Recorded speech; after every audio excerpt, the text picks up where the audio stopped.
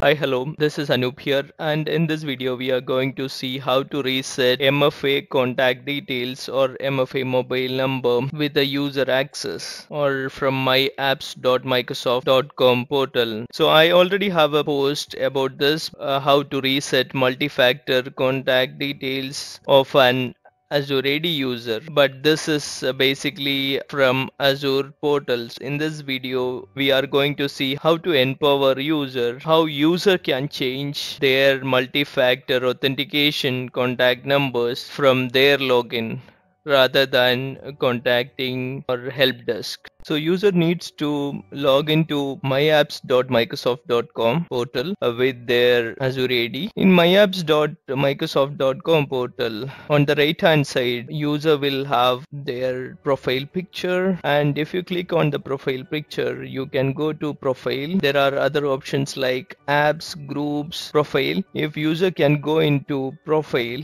they can see option called additional security verification on the right hand side below the manage account. So click on that to change the MFA or multi-factor authentication contact number or mobile number. So if you go to the next page where you can set the additional security verification, you will get a lot of options over there. What is your preferred options? Under the preferred options, you will get 5 options. One is called my authentication phone, and the second option is text code to my authentication phone. Third option is called my office phone. Fourth option is notify me through app, and fifth option is use verification code from app or token. The default option in my case is text code to my authentication phone. So if you go down, you can see an option called how would you like to respond. So which option you want to select for an additional security verification. As you can see, there are 4 options over here. One is authentication phone, office phone, and the other one is alternate authentication phone. Authentication phone and alternate authentication phone, that is what I am going to use. And even I have authenticator app, which is very handy. If a user wants to change their authentication MFA contact details or authentication phone details, then they need to go to this tab authentication phone, and they need to select the country code. So basically if it's United Kingdom, it's 44.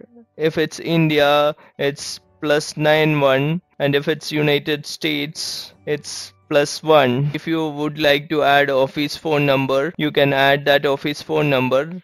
You will get a call to that number. Through that call you can authenticate. And the other option is to provide a backup authentication phone number. So if your primary phone is not available, you lost phone number, primary phone number, probably you need to have a backup phone number. So that is the alternate authentication phone number. And the third option is authenticator app. So if you are using iOS or Android phone, you can go to Google Play or Apple Store and you can download Azure Authentication app, okay, and you can log in with your ID, and using your secure authentication you can log into that app, as I can show over here. If you click on setup authenticator app button, that will give you a barcode. If you show that barcode to your phone camera from your Azure Authentication app, it will automatically authenticate. After that you can click next and finish the configuration. I have already done that in this case. So I have an iPhone, and in that iPhone I already have Azure Authentication app. I can log in with that authentication token. I can use that authentication token as my second factor authentication. After configuring or changing your phone number, authentication phone number,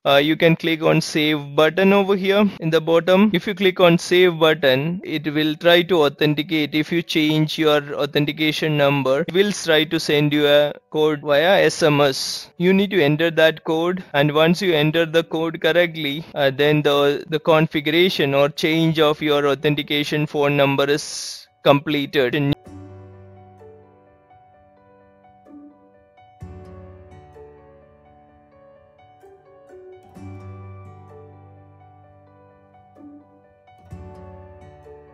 New authentication phone number will be stored and in the future all the authentication codes will be sent to that particular phone number, authentication phone number. That is it for this video. Thank you for watching. See you next time.